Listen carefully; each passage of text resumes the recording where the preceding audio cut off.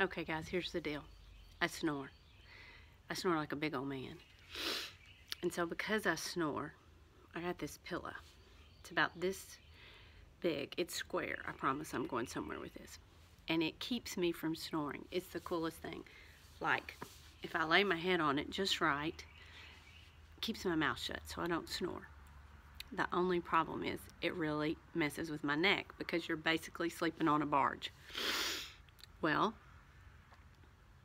every morning, because my neck gets out of whack, I lay on the carpet and I stretch. And I have these hand weights and I do all these goofy things to stretch my neck out. As long as I do that, I can turn my head. I feel good. Well, that's what my time with the Lord does. What those hand weights and those stretches do for my neck, Jesus does for my soul. He does. My time with Him, it's like He gets the kinks out.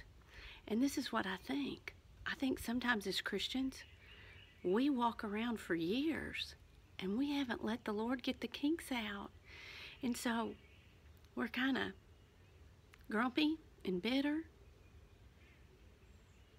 And life's just not working for us. And what you need to do is just sit with the Lord. Let Him have your junk. Talk to Him.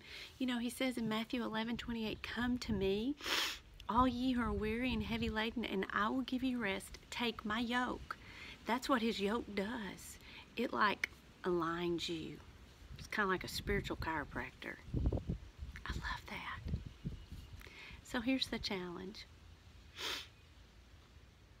Hang with the Lord. Spend some time with Him. Sit with Him. He loves you so much.